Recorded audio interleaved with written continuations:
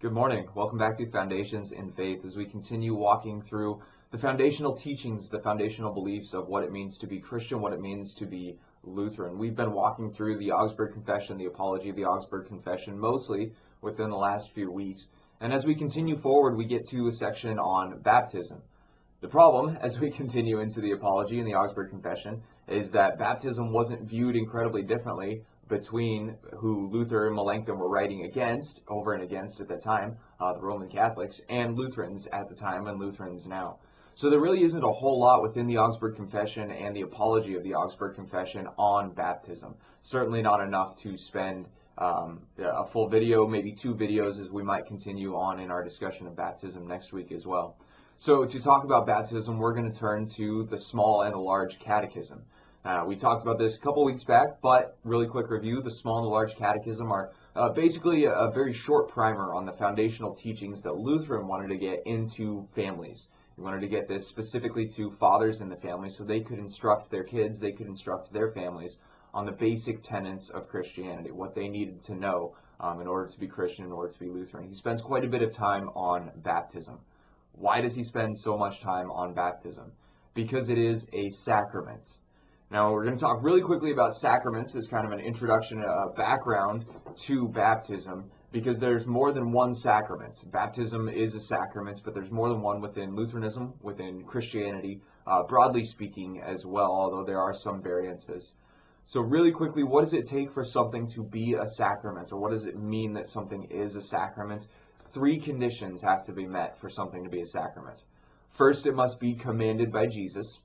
Second, it must bring about salvation or the forgiveness of sins. And then thirdly, it has to be tied to some sort of physical substance. So within Lutheranism, we have two, sometimes three sacraments, depending on how you talk about it, who you talk about it. The first is baptism, which we'll be talking about today. Is it commanded by Jesus? Yes, Matthew 28. Go into all the nations, baptizing them in the name of the Father, Son, and the Holy Spirit. Does it bring about salvation, the forgiveness of sins? Yes, absolutely. The last chapter of Mark, Jesus says, if you believe and are baptized, you will be saved. Brings about the forgiveness of sins, the washing away of sins. Is it tied to a physical substance? Yes, absolutely. What's necessary for baptism to take place? There has to be water, and there has to be the Word of God. That word, go and baptize them in the name of the Father, Son, and Holy Spirit. That's why every time you see a baptism, those words will be spoken. I baptize you, so-and-so, whatever their name is, in the name of the Father, the Son, and the Holy Spirit. So those three things have to be present for something to be a sacrament. Those requirements are met within baptism. The other sacrament that's agreed upon within Lutheranism is the Lord's Supper. We'll get there, but is it commanded by Jesus? Yes, absolutely. Do this as often as you gather together in remembrance of me. Does it bring about salvation? Yes, he says it within the words of institution. This is my body, this is my blood, for the forgiveness of your sins. And is it tied to a physical substance? Yes, we have the bread and the wine that have to be present for the Lord's Supper. I say two, sometimes three sacraments within Lutheranism, because there is a third that some people believe is a sacrament, some people don't see as a sacrament because of that last criteria, and that would be confession and absolution. So is it commanded by Jesus? Yes, absolutely. Jesus commands us to repent from our sins, and Jesus commands us to forgive the sins of others. Does it bring about salvation? Yes. The forgiveness of sins? Yes. The way we get a little bit iffy, is it tied to a physical substance? Is confession and absolution tied to a physical substance or something here in this world? Some would say yes. Some would say it's tied to the person you're confessing to, whether that's a pastor or whether that's a friend. Some would say no, it can't be a person. It has to actually be a physical substance like the water or the wine and the bread. So I don't get too hung up about that. If you want to say confession and absolution is a sacrament, go for it. If you want to say it's not, go for it. That's not a hill that I'm ready to die on. And it really doesn't pertain to what we're talking about today as we talk about baptism. So what is baptism? Very strictly speaking, when we get into the Greek of the word baptizo, what does it mean? Simply to apply water or to wash with water. And that's kind of where we get that requirement, that last requirement. What has to be present for baptism? The Word of God and water, the application of water. Does it matter how much water? Nope, doesn't matter at all. That's why we do kind of sprinkled baptism here. Other denominations, other traditions do full immersion baptism. Some do any difference or any variance in between. It really doesn't matter how much water is present because, and this is important, what's effective, what's powerful within baptism isn't the water itself. We get asked this actually quite a bit, probably because of some of the Catholic roots of Lutheranism and how we split off there. It's not holy water. It's not blessed water in any way, shape, or form. When Pastor Steve or myself does a baptism over in the sanctuary, we go to the sink in the back of the sanctuary, we fill up a pitcher of water, and we pour it in the baptismal font. So it's just regular, plain, old water. You can do a baptism in the ocean, you can do it in a pool, you can do a baptism with bottled water. It really doesn't matter the water. What's powerful and what is effective in baptism is the Word of God and the promise of God that's tied to that Word. So again, it doesn't matter the water. It matters all about the promise that comes with the Word. What is that promise? The promise is, if you believe and are baptized, you will be saved. There's faith, and then there's the sacrament. There's the washing away of sins. We get really deep into what baptism means, what it actually accomplishes. And I think this is why I'm going to do a second video. I'm going to talk again about baptism next week and walk through what Paul has to say about baptism, walk through Romans and the baptism imagery within Romans there. So really briefly, before we get to that next week, what baptism does for us is it kills sin within our lives. It kills us, is one way to say it. We have died to sin, and as we come out of the waters of baptism, we are raised then to new life in Jesus Christ. Our sin is washed away, and forgiveness takes its place. So there's a lot going on within baptism, and again, this is why I'm going to spend next week talking about it as well, I think, and walk through what Paul has to say. But really briefly, there's that imagery of the drowning of sin. There's the imagery of the putting to death of our old selves, the old Adam, and then being raised to new life in Jesus Christ, raised to new life to serve Him, free from sin, free from the guilt of that sin. So, it is important, though, that faith is present at baptism. And this is to say that we shouldn't be going out to concerts, or we shouldn't be going out to large gatherings with a fire hose and spraying everybody and saying, I baptize you all. That's not how it works. That's not how baptism is made effective. Faith has to be present on the part of the person being baptized. So that brings us to the next question then, who can be baptized, or who should be baptized? The answer to that is actually pretty easy. Anyone who believes can and should be baptized. Anyone who believes. It doesn't matter what they look like, it doesn't matter how old they are, it doesn't matter if they're male or female. Anyone who believes. And Jesus says, baptism is for you. Come to the waters of baptism, receive this new life, receive the beauty, the benefits, the gifts that are within baptism.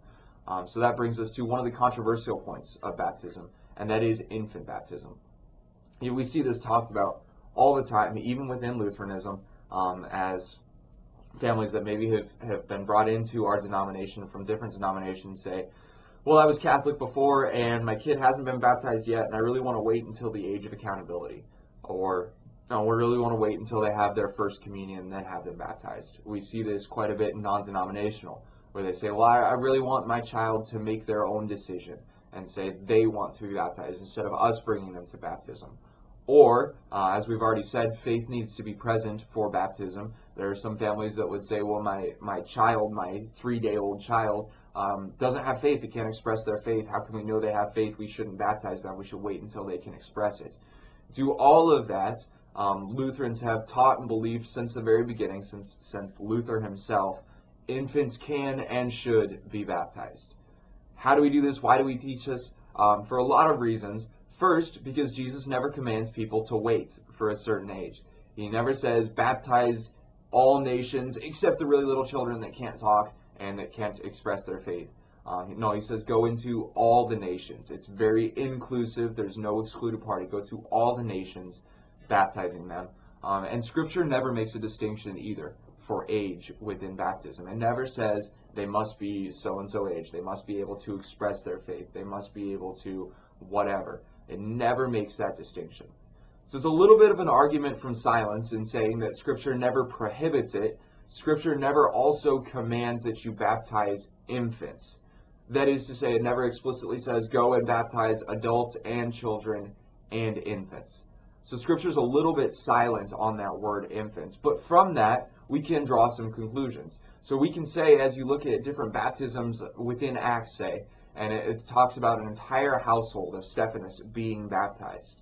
Well, it makes sense at that time, especially as people were having lots and lots of kids, that his entire household would have included children, would have included infants as well. And there's no distinction made at that point.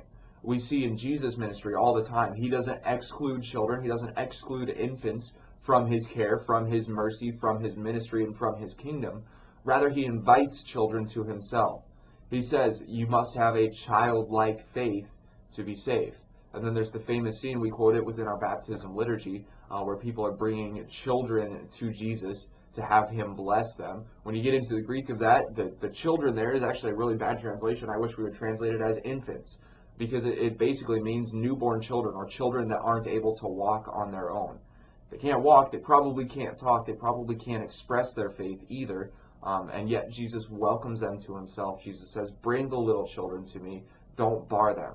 So we apply all of this to our teaching and our practice of baptism to say that Jesus welcomes children, even infants, to himself, welcomes them to his kingdom and into his family. Why would we place a barrier in there? Why would we say you have to be a certain age?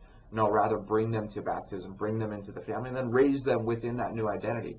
Raise them within that baptized identity. This applies to a lot more than just children, though. This applies to a whole host of people. You think about someone who suffers from a disability that's unable to express their faith. They've been in church, they've been hearing the word. We think they might have faith. We're not 100% sure because they can't express it. Should they be baptized? Yeah, absolutely. They should be baptized. Think of a person who perhaps has been going to church their whole life. They were never baptized for whatever reason. Now they've fallen ill and they're in a coma and they can't express that faith. And yet there's the evidence of faith. They've been active in their church. They've been going to church. They've raised their family in the church. Could they be baptized before they pass away? Yes, absolutely. We should bring baptism to those people, even if they can't express their faith. At the same time, if someone is firmly against Christianity, if they're not in church, if they're not practicing or living out their faith, should they be baptized? No, probably not. They shouldn't be baptized because they don't have faith present. So it applies to a whole host of people, even beyond just infants. But we believe that if faith is there, if faith is present in any way, shape, or form, yeah, you should be baptized. Can infants have faith? Absolutely. Studies have been done quite a bit on children that are still in the womb, and can they hear? And from a certain age, children in the womb can hear. They react to mom's voice. They react to dad's voice. They react to music. So as the mom is present within church, hearing the word, that infant also is hearing the word. We believe that God is more than capable of kindling faith even in an unborn child. And so as that child is born, as that child comes into the world, they can have that little kernel of faith. They can have that faith like a mustard seed. And we encourage the family to bring that child into baptism, into the church, to welcome them into the family of God in that way, and then raise them again in that baptismal identity. We'll talk a lot more about that baptismal identity next week. I'm really going to dive deep into that. So all that to say, infant baptism is it's a recognition of the promise that hearing the word brings faith, and that faith can and is worked in children. It's also a statement from the family that this child is in the family of God. We'll continue to raise this child in the faith. We'll continue to nurture and to grow that faith within the child and bring them up within the church as well. And then there's also the very real benefits that are brought to that child, to that infant, as they are baptized. So really quickly, as we get into what are the benefits of baptism, again, we'll dive into this big time next week. But faith is increased, faith is given, and faith is grown and nourished within baptism. We'll get into this again quite a bit next week. I know I've said it a few times now, but Luther especially drove home the point that when you're suffering under sin, when you're suffering under that guilt and the affliction of sin, what should you do? Remember your baptism. Remember your baptism. Say to Satan, I am a baptized child of God. I have been forgiven. I have been redeemed by the body and blood of Christ. I have been given new life in baptism. Satan has no hold. Satan has no power over me. This sin, this guilt, it doesn't have a place in my life. I have been given a new life. So the benefit, one of the benefits of baptism is that it increases, it nourishes, it sustains our faith in that way. We're also given the gift of the Holy Spirit within baptism. We'll point to a few scriptures next week that speak this way, but we see this within Pentecost, especially as the Holy Spirit is poured out on the disciples, on the apostles there. We see it as Jesus is baptized, the Holy Spirit descends upon him. We believe as well when we are baptized, we're given the gift of the Holy Spirit as faith again is worked and renewed and refreshed and built up within our lives, within our hearts. Baptism brings about the forgiveness of sins. It washes away our sins, kills our old self, our sinful self, brings us to new life. And then the last benefit of baptism we'll talk about is that new life. This now redeemed, regenerated life that we're able to live, this baptismal life that we're able to walk through because of baptism, because of the washing away of our sins. So the last question I have for this week, as we're already running up to 15 minutes, is baptism necessary for salvation? This is where we get just a little bit sticky within Lutheranism, within Christianity as a whole. Is baptism necessary for salvation? Another way to say that is, do you have to be baptized to go to heaven? No. You do not have to be baptized to go to heaven. Scripture says if you confess with your mouth that Jesus is Lord, believe in your heart that God has raised him from the dead, you will be saved. There's no mention of baptism within that passage, and it's a beautiful promise, and I speak it all the time to people. Baptism is not necessary for salvation, but baptism is necessary.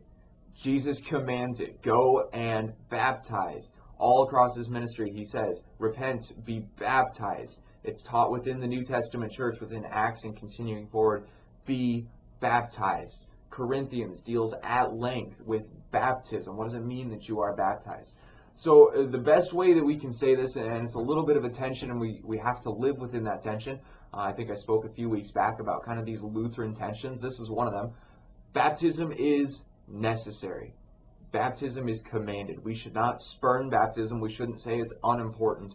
No, it's the highest importance. Baptism and communion are the highest importance within the church, one of the greatest things that we do. So it is necessary, but it's not necessary for salvation. And we have to live within that tension just a little bit. We have to be able to say, I don't really know why it's set up this way, why God did things this way, but this is how Scripture speaks about it. This is how Jesus and the apostles spoke about it. This is how we have to speak about it as well. We'll dig into that. We'll dig into that next week. We'll really walk through Romans, especially next week, and see what Paul has to say about baptism, what the catechisms have to say about baptism as well. So I guess you can picture this a little bit as an overview of the sacraments in baptism. After baptism, we'll journey into the Lord's Supper as well and spend quite a bit of time talking about what the body and blood of Jesus Christ are, the words of institution, all of those good things. That's going to be it for this week. We're coming up towards 20 minutes now. If you have thoughts, comments, questions, I would love to hear from you. I'd love to engage with you. You can comment below this YouTube, and I'll be checking those. I can write back to you there. You can also email me, Pastor Andrew at stpaulboca.com, Pastor Andrew at stpaulboca.com. I'd love to interact with you in that way as well. Until next week, hope you have a blessed week in the Lord. See you guys.